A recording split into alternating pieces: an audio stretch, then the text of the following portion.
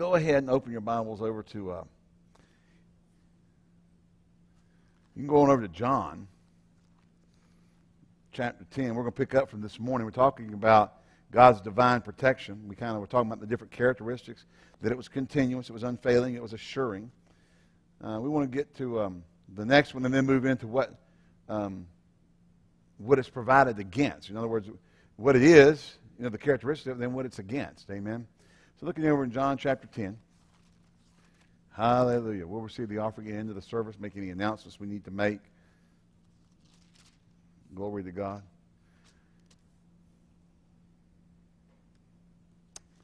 Hallelujah.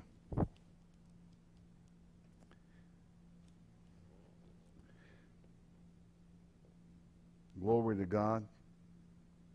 It says here in John 10:29, the next characteristic, the fourth characteristic, we have three: continuous, unfailing, and assuring. Next one is preserving. And Jesus says in John 10:29 and 30, he says, "My Father which gave them me is greater than all, and no man is able to pluck them out of my Father's hand. I and my Father are one." In other words, you can't pluck it out of Jesus' hand either. Amen. But notice here he says, now listen, no man can pluck them out. Some people use that to say, you can never, that's it, you're going to heaven no matter what, doesn't matter anything, you're eternally secure. Well, that's not what he said.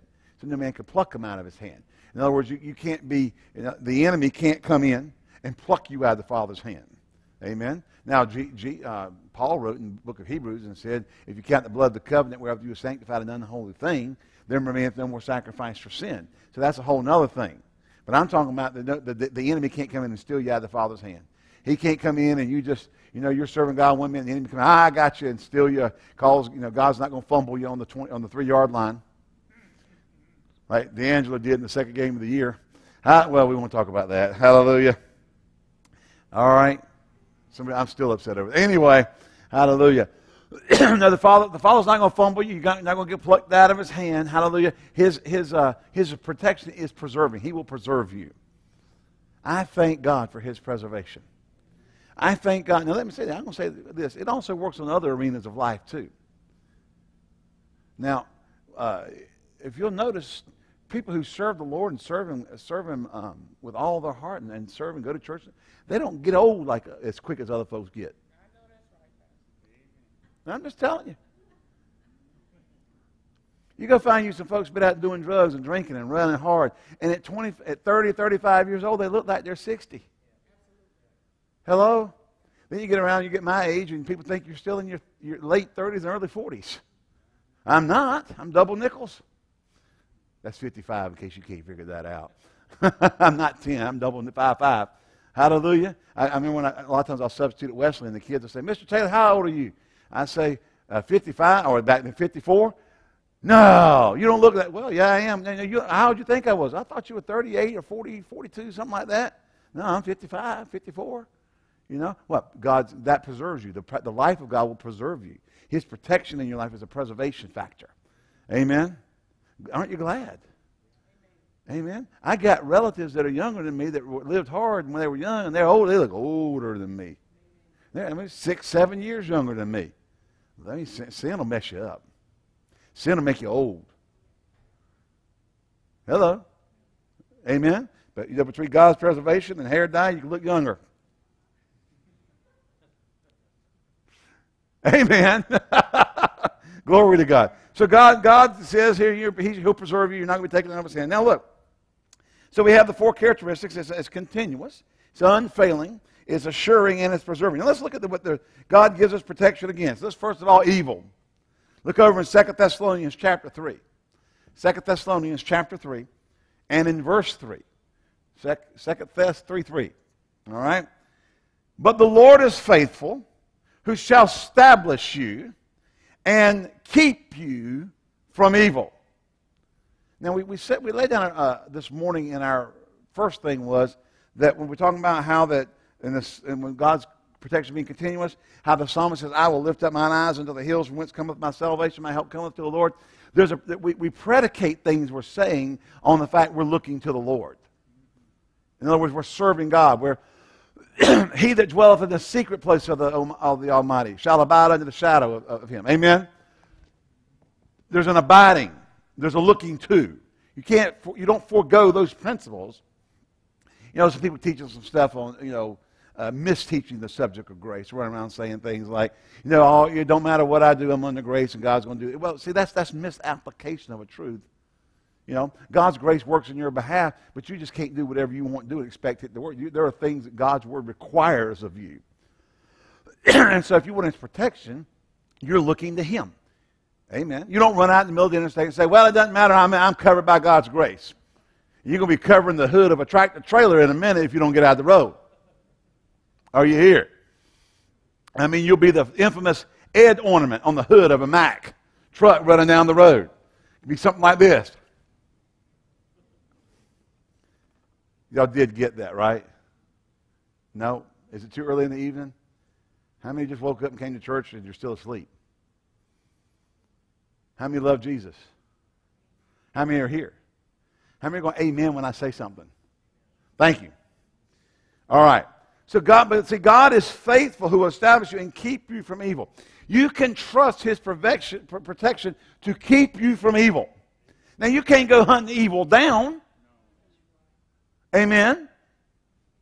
You can't be going into the bars, into the strip clubs, and all those places and expect not to have evil mess with you. But I tell you what, when you walk in with God, he'll protect you from evil. Evil will try to show up, but you just keep walking with the Lord. You keep walking in his protection. You keep walking in his love. He'll protect you. Isn't that good to know?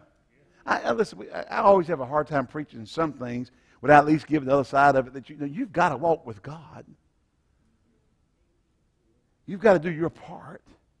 But if you'll do your part of just looking to him and keeping faithful to those things, his protection will protect you. He'll keep you. Now, years ago we had a lady in the church, and she used to leave her purse in her car with the windows down and doors unlocked. I think ultimately something happened, something got stolen, or it got stolen, or something got stolen. See, that's not smart. I remember when Janie and I were back in Greenville at Faith and Victory Church in Greenville. We had some church folk that thought they had a hold of faith, and they went over to the Mendenhall Student Center there on the East Carolina campus and set all their books down at the beginning of the semester. And here's the thing: they're just too lazy to haul them around, so they put them down and put the angels in charge of their books. Angels, watch over my books in Jesus' name. And they just went off for a couple hours, did whatever they wanted to do. When they got back, guess what? Angels weren't there either. Hello? Books were all gone. And she came in a church service on a Wednesday night or something, and the mom wanted to stand the pastor down as to why God didn't stop those books from being stolen. Let me tell you why. Because it was God's responsibility to watch over them books. It was hers. Hello? Now, had she had her books and somebody tried to take her out of her arms, God would have protected her from evil. Amen. But now they just leave them right there and just put the angels in charge. That's not smart. That's not Bible. All right? So we don't do foolish things. But on the other hand of it, if you're walking with the Lord and you keep fellowship with him, when evil comes, he'll protect you. Now, our pastors, the church that we're out of Greenville, our pastor's wife, was at one point in time, she was going to Christ for the Nations, Gordon Lindsay School. And they had a guest speaker come one day, and he preached on the 91st Psalm. And he talked about how you're covered, he'll cover you with his feathers. And so they left class that day, and and one of the girls was walking down the street, and apparently the school, I don't know if it was the school was in a bad part of town, or she lived in a bad part or whatever, but she was walking, and this guy pulled up his car right up on the sidewalk, got out and said, "Get in!" And God's word said he'll protect you from evil, he'll keep you from evil. And she just started going, "Feathers! I'm covered in feathers! Feathers! I'm covered in feathers!" The guy got back in his car and drove off. See, she remembered that part. He'll cover you with his feathers. That's now, what you can think what you want to think. The guy may have thought she was crazy. Listen, the Lord will make people think you're crazy. Whatever he's got to do to get rid of them. Amen. Feathers, I'm covered in feathers. So he didn't want no crazy woman. She wasn't crazy. She was quoting the part that she did. I'm covered in feathers. He'll cover thee with his feathers. She knew that she was under the wings of the Almighty, and she was covered with his feathers. Glory to God. He kept her from evil. Because obviously the person had no intention but evil. I said he had no intention but evil. Amen? Can you say amen? But she's covered in feathers. He kept her. See, his divine protection will keep you from evil. Amen? I said he'll keep you from evil. Glory to God. Amen? Hallelujah. Now that, he will keep you from temptation. Look at 1 Corinthians chapter 10. Now, folks, again, your side of that is, you don't get the Playboy channel in your house and just have it in there and expect God to keep you from temptation. That went over big. People don't want to talk about that kind of stuff. All right, forget it. Showtime. There's enough rot on there to get you in trouble by itself. Is anybody going to, are y'all just going to sit there like knots on the log right now? You don't set, we are the circumcision which worship God in the spirit and have no confidence in the flesh. Now let me say this. You need to come to realization you can't trust your flesh no further than you can spit it. Amen. Are you here? You're going home. Now, a number of years ago, this man was telling me, he's a minister, and he was telling me about a pastor he knew that this woman came into his office one day, just had a coat on. She walked in, after she shut the door, she took the coat off, and she was naked. And he just had her sit down, and he kept talking to her, said maybe you want, eventually talked to her and putting her clothes on, walking back out. And I think, hogwash. I don't believe it. Number one, number two, that's not what Joseph did. I mean, he ran out of the house, and she's grabbing his clothes. Amen. You don't just, you flee evil. Amen. And God will keep you from the temptation. I tell you, whenever you make a step to run from, get away from evil, God will protect you. His protection, His divine protection will keep you. Amen. Listen to verse 13 of 1 Corinthians chapter 10. There hath no temptation taken you, but such as is common to man, or that man deals with. But God is faithful, who will not allow you to be tempted above that which you are able. Now listen, God sets ground rules. Now this ought to be an encouragement to you. That if something comes and you're thinking, because you hear people talk about, man, I just can't, the devil just get me, I can't deal with this, I can't overcome this.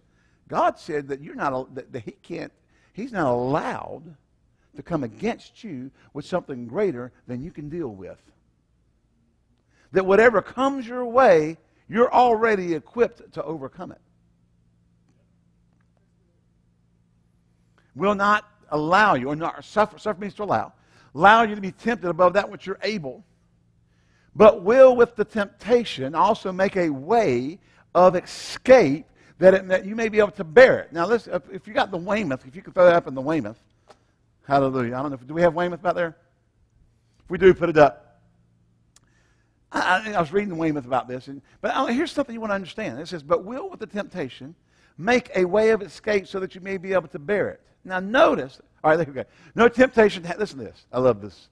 No temptation has you in its power, but such as is common to human nature. And God is faithful and will allow you not to be tempted beyond your strength. But when the temptation comes, He also provides the way of escape so that you may be able to bear it. I just like the way that says that. Hallelujah. But notice here, He says if the temptation comes, He'll make a way of escape so you may be able to bear it. He didn't say put up. See, putting up with it is not bearing in Bible terms.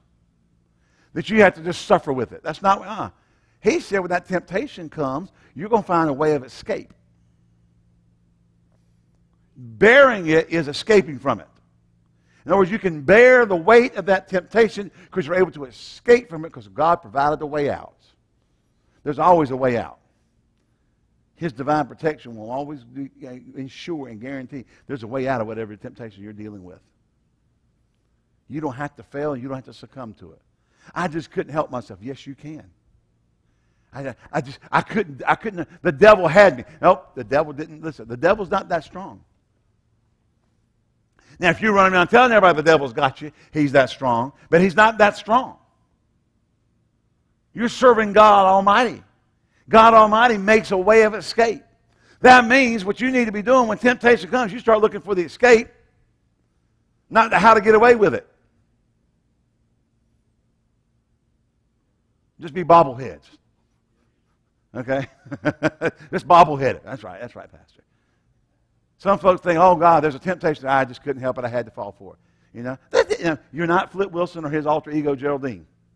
The devil made me do it, honey. The devil can't make you do anything. Do you understand that if the devil could make you do something, he would have made you not get saved? Hello? He would have made you curse God and die? Hello? He can't make you do things. As a born-again believer, he can't make you do anything that you don't give him liberty and right to. So what do? We look to God. We trust the God who tells us that no temptation has you in its power. Ooh. I'm just bound by, I'm bound by tobacco. I'm bound by alcohol. I'm bound by this. No, the Bible says there's no temptation that has you in its power. That's a good confession, isn't it? If you're dealing with temptation, no temptation has me in its power. Glory to God. But such is common in human. See, in other words, all temptations, people deal with some type of temptation. Amen? But God is faithful. God's what? Faithful. So God is faithful. God is faithful, and He will not allow you to be tempted beyond your strength. That's a good confession. See, just speak the word. Come into agreement with the word. Come in harmony with the word. And just say, no temptation has me in its power. Now, it may be common to mankind, but it doesn't have me in its power. And God's faithful. He won't allow me to be tempted beyond my strength. That means I have strength to win this battle. That ought to bring relief to your soul, encouragement to your heart, and victory in your life. Because when that temptation came, God made a way out. There was an escape hatch. Amen. Have you ever flown? Pull that thing off the seat back, and it says, here's how you get off the plane if it crashes. If you're in a window seat, you reach up there, you do this, you pull the door out, you throw the door out, and then you get out and slide down the chutes. Or if you're on the wing, you get on top of the wing and then do whatever. If there's a water landing, you get whatever. It tells you everything you need to do to escape. There's an escape route. Amen? And God tells us that when temptation, His divine protection, when temptation comes, there is a protection in your life. Number one, it can't go beyond, in other words, it can't be something that you absolutely cannot handle and overcome. Satan can't bring anything in your life that you are not equipped to defeat. That's what it says. You know what it says? See, the devil will tell you that the devil made you do it, and you couldn't help it, and you just want no way you could. That temptation was bigger than you. But God says it can't be. Hallelujah. So what's that mean? Start looking for the escape hatch. Because there's a way out. He's made a way out. And you're bearing up under that is your escape. Hallelujah. Can you say amen to that? All right. Next, you're protected from persecution. 2 Timothy 3:11 says, let's back. It was 2 Timothy 3. Let's look in 10 and 11. We better read all of it. You kind of get lost in the middle there sometimes. And 2 Timothy 3.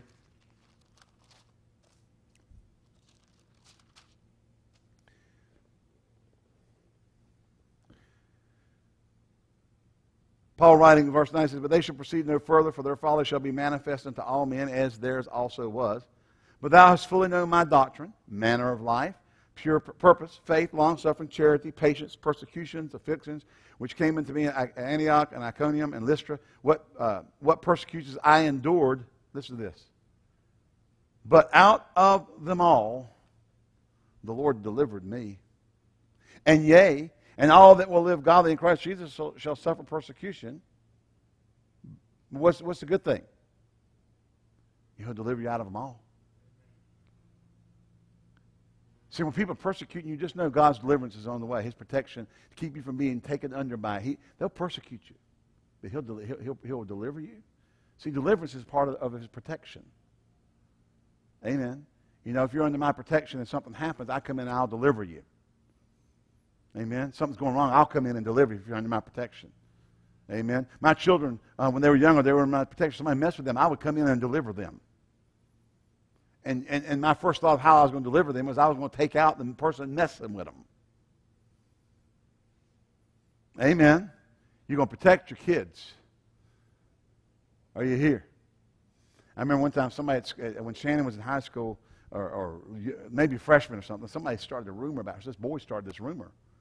And I got a phone call. My daughter was upset. And I'm going to tell you something. I'm a grown man, but I'm ready to go take some kid out. You mess with my baby. And I called the principal because I'm telling you, I'm hot. I'm steaming. I'm getting ready to come down there and deliver her. And the way I'm going to deliver her is I'm going to take him out and let the whole school find out that you don't mess with my kid. And the principal calmed me down because we got in his office and he knew I was. I'm like, point him out. Who is he? I'm going to take him out. You might go to jail. I'll go to jail. One person we knew one time, this kid kept messing with their daughter, calling them up, and he called them and he said, "You tell them to leave you alone." And he kept calling this girl up, and finally he called one day at the house. He told the wife and the girls, "Get in the car." Drove down to where this kid worked, got out, went in, said, "You outside now." He walked outside from where he was working. He grabbed him and threw him up against the wall. He said, "I'll go to prison to keep creeps like you away from my daughter." See, his divine protection and deliverance were working hand in hand. He was getting ready to deliver his daughter and take that boy out. And that boy never called her again. Amen. Most people are scared to do stuff like that now because, somebody will sue them or whatever. That's all right. I'll go to, like he said, I'll go to prison. Keep my daughters away. Keep somebody like you away from my daughters. God will come to your defense. Part of His divine protection is that when you're being messed with, He'll deliver you out of it. Amen. And when people begin to persecute you, listen, don't you know Paul on the Damascus, he was Saul at that time, he was on the Damascus road, the Bible says, and Saul yet breathing out threatenings, having letters. Remember, he had letters from Jerusalem to go find those people in the way and bring them bound to Jerusalem. And on that Damascus road, he saw, they ran into a light brighter than the noonday sun. Paul fell to the earth and heard a voice that said, "Saul, Saul, why persecutest thou me?" Saul said, "Who art thou, Lord?" "I'm Jesus, whom thou persecutest." It's hard for you to kick against the pricks. Now, I always like to say this because this is really what it was. This was a get saved to go to hell or go to hell now event. Jesus came to stop Saul from persecuting the church. Now, if Saul got saved in the process, great. Otherwise, he was going to hell. He was going to get taken out. He was not going to be the same man when he got up one way or the other. Actually, he wouldn't have gotten up the other way. Amen. Jesus he didn't put up that persecution stuff. Amen. They were persecuting the church, and he said, "That's enough." Just know that same Lord's on your side. People are persecuting you. People are messing with you. People are slap. "Oh, you Christians are all." You Christians are You're homophobes. You're hateful. You're full of hate. That's just the lie. And devils are liars. They accuse you of being full of hate because you speak the truth. Have you ever seen the people who call you haters and hate mongers? The vile and the venom they spew out. Are you here? I mean, they'll mock any church icon or whatever. They talk filthy. They call you all kind of names, use foul language, and you're the one full of hate. That's just devils. They're persecuting the church. Why? They want the church to stop doing what it's supposed to be doing. That's speak the truth. Now, you keep speaking the truth. You trust God. God will protect you. I say God will protect you. You don't worry about that. You just keep speaking the truth. In love, of course, but you keep speaking the truth. You don't quit speaking the truth just because somebody full of the devil accuses you of being full of hate. No, you keep speaking the truth. Say amen. He'll keep you from, he'll protect you from your enemies. Isaiah 59:19 says, so shall they fear the name of the Lord from the west, and his glory from the rising of the sun. When the enemy comes in like a flood, the Spirit of the Lord shall lift up a standard against him. Now, you know what? You can have enemies. You can have people who hate you just because you're a Christian. Now, what people want to do is that they'll try to make you fit the form of, you keep your religion in your church and keep it out of my face. Hello. Now, they can run around and spew out anything they want to spew out. Jane and I went to lunch the other day, and I'm telling you, have you ever eaten a Japanese steakhouse? You know, you go in, you have to sit down with a bunch of people you don't know. And normally we end up, if you go at lunch, you don't end up with a big table, and we ended up with a big table. And then there's this woman there with 4 other women. And I've never been so ready to get out of a restaurant in my life. I mean, this woman talked just so she could hear herself. But she was talking about how she agreed to disagree with her pastor because she didn't have to listen to her opinion about Scripture or anything. And I'm just sitting over there, I'm chomping at the bits. I'm like, you start twitching, like Chief Inspector Dreyfus in the Pink Panther movies. You start having twitches. You're wanting to get up and just rebuke the daylights out of you. You know what I'm saying? I didn't. I'm going to shut up.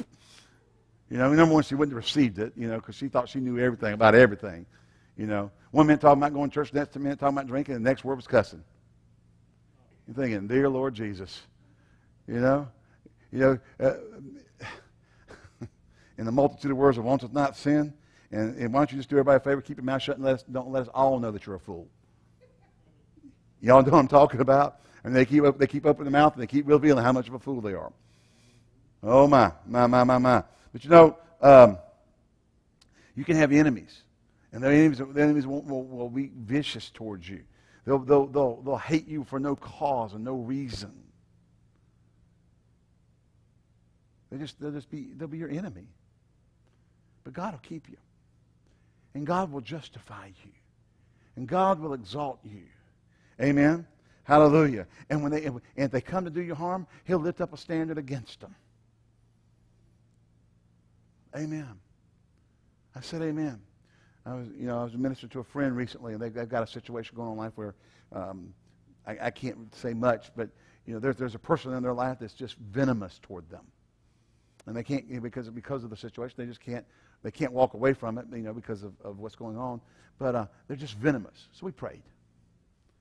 It just happened the other day. We just prayed. I said, Lord, we command the spirit operating in so and so that's persecuting and coming against your servant to cease and desist in their operations. It's a devil. They're motivated by the devil. They're full of the devil, being operated and motivated by the devil. And I believe God delivers him from his enemies. They want evil and harm to come to him, but only goodness and mercy. Surely goodness and mercy shall follow thee all the days of thy life. We will dwell in the house of the Lord forever. Forever. Somebody said one time, I got 3 angels following me around. Yeah, what's their name? Shirley? Goodness and mercy. Hallelujah. Glory to God. Amen. I almost woke on a Friday. Joke one at Dick. How many get Dick's Friday jokes? I didn't mean understand them. I meant get them. They get mailed to you. Hallelujah. They're pretty corny with a K. But I always get a kick out of them. So don't quit sending them. I enjoy them. God will keep you from falling. Oh, hallelujah. Jude 24. Now unto him that is able to keep you from falling, and it's to the present, and to present you faultless before the presence of his glory with exceeding joy. Now you may have felt like you fell. But Paul said, I've been knocked down, but I've not been knocked out. Are you here? Knocked down, but not knocked out. That's a different translation than King James. But knocked down, but not knocked out. God's able to keep you from falling. Didn't Satan try to quote to Jesus, the angels shall bear thee up, lest thou dash a foot against a stone? Well, God will keep you from falling. Thank God. You may be half an inch from the ground, but God will catch you. Hallelujah. It feel like you landed right in cotton. Hallelujah. Now, or on a sheet of tobacco. We used to get up on tobacco sheets in the mornings at the barn waiting for to go into the fields and climb up on those, especially when it was raining. And you get nearby, go back to sleep, just laying on the big burlap things full of tobacco. Anybody ever done that? Joe's done it. All right. Go to the barn, be raining, get it, climb up on a sheet of tobacco and go to sleep. Hallelujah. I say sheet because it's a big burlap bag that they wrapped around the tobacco to hold it in place to take it to market. Hallelujah. Pastor, I can't believe you talk about tobacco in church. That's of the devil. Well, I just tell you what I did. God can keep. Next, God will keep you from danger. Psalm 91. We're over in Psalm 91 now. Verse 3. Surely he will deliver thee from the snare of the fowler, and from the noisome pestilence. He shall cover thee with his feathers, and under his wings shalt thou trust. His truth shall be thy shield and buckler. Thou shalt not be afraid of the terror by night, nor by the arrow that flieth by day, nor the pestilence that walketh in darkness, for the destruction that wasteth at noonday. 1,000 shall fall at thy side, and 10,000 at thy right hand, but it shall not come nigh thee. Now, I love this. The noisome pestilence. You know what pestilence means? Animal diseases. You know what anthrax is? It's an animal disease. Remember the anthrax scares we had a few years ago? Everybody, people mailing anthrax? God's word says, hallelujah, that he'll protect you from anthrax. That's what he said. He'll deliver you from the snare of the fowler and from the noisome pestilence. The animal diseases won't get on you. I mean, how many for every year? Bird flu, swine flu, pig flu, chicken flu. Every kind. I'm waiting for them to come up with rabbit flu. Every time, for the past, since Bush was president, they've been talking about bird flu coming and being what they call a pandemic all over the world. Now, they've had a few cases, but it hadn't been a pandemic. And we don't need to be scared of animal diseases anyway. God will deliver us from noisome pestilence, from animal diseases. Hallelujah. So if it's in the swine, it ain't getting in me. Amen. I trust his protection. He'll deliver me from that. They're not going to get near me. And the fowler, the noisome pestilence, he's going to cover me with feathers. Under his wings I'll trust. His truth shall be my shield and buckler. I'm not going to be afraid by the terror by night, nor the arrow that flieth by day, nor the pestilence that walketh in darkness, nor the destruction that wasteth at noonday. If 1,000 fall at one side and 10,000 at my right hand, it will not come nigh me. Now, I just got this. I'm going to tell you. See, now how many remember growing up? Most of y'all are at least somewhat close to that generation that when you were in school, they put that little, radiology, nuclear warning sign on your building.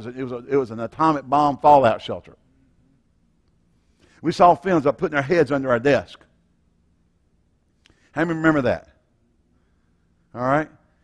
You go down by the fire station, they had that little symbol on the outside of the fire station. Unless they are lead-lined bunkers, reinforced concrete, underground, you're toast. Unless God is your refuge. He said 1,000 fall on one side and 10,000 on the other, but it's not going to come nigh you. Man, God's saying you can survive a nuclear explosion and live and not be touched by it. But you got to get in faith. You got to believe that. We were taught all our life to be afraid. That we're going to have a nuclear holocaust. People used to teach the book that Armageddon was going to be Russia and America firing all the nuclear bombs and causing a meltdown on the whole earth. We had it all figured out. But you probably have some of those tape series. Hello? We just got to get back in faith about stuff. Glory to God. So God will deliver us from dangers. Calamities. Psalm 57:1. Be merciful unto me, O God. O God, be merciful unto me, for my soul trusteth in you. In the shadow of thy wings will I make my refuge until these calamities be overpassed. Hallelujah. We can face all kinds of things, and God will protect us. God will deliver us. Can you say amen? God does not... God not only has provided protection for you, he's the one doing the protecting. Hallelujah. Amen? I mean, if he's our protector, we can just join Paul in Romans 8:31 and say, what then shall we say to these things? If God be for us, who can be against us? Can you say amen? I said, if God be for us, who can be against us? I said, if God be for us, who can be against us? Amen? Well, not Satan. Not his bunch. Always remember this. There's more that be for us than be with them. Amen? 2 Kings 6, verse 14. Therefore he sent thither horses and chariots and a great host, and they came by night. Now remember, Israel kept defeating an enemy, and the king finally said, who's the spy? And they said, nobody's a spy. They got a prophet over there. And you come in here and you do all your strategies in your secret chamber, and the prophet goes and tells them what you said. Thank God. And so he thinks, now here's how dumb humans can be. The guy's over there, knowing what you're saying in private, and you're going to go take him out. That's how dumb people can be. So he sends a bunch of chariots and horses over there, and and so they came by night. And when the servant of the man of God was risen early and gone forth, behold, and a host compassed both of the city, both with horses and chariots. And the servant said unto him, Alas, master, how shall we do? Let me put that in modern day English. Boss, we in trouble. Amen. And he answered, Fear not, for they that be with us are more than they that be with them. And Elisha prayed and said, Lord, I pray thee, open his eyes that he may see. And the Lord opened the eyes of the young man, and he saw, and beheld the mountain was full of horses and chariots of fire round about Elisha. Hallelujah. I got a friend, pastors. He actually still over in Winston-Salem, Fawaz Fanik.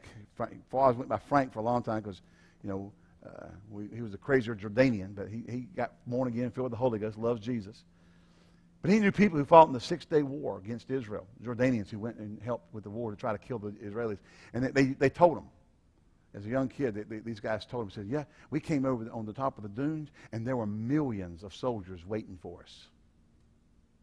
I mean, Israel didn't have millions of soldiers. But the angels showed up.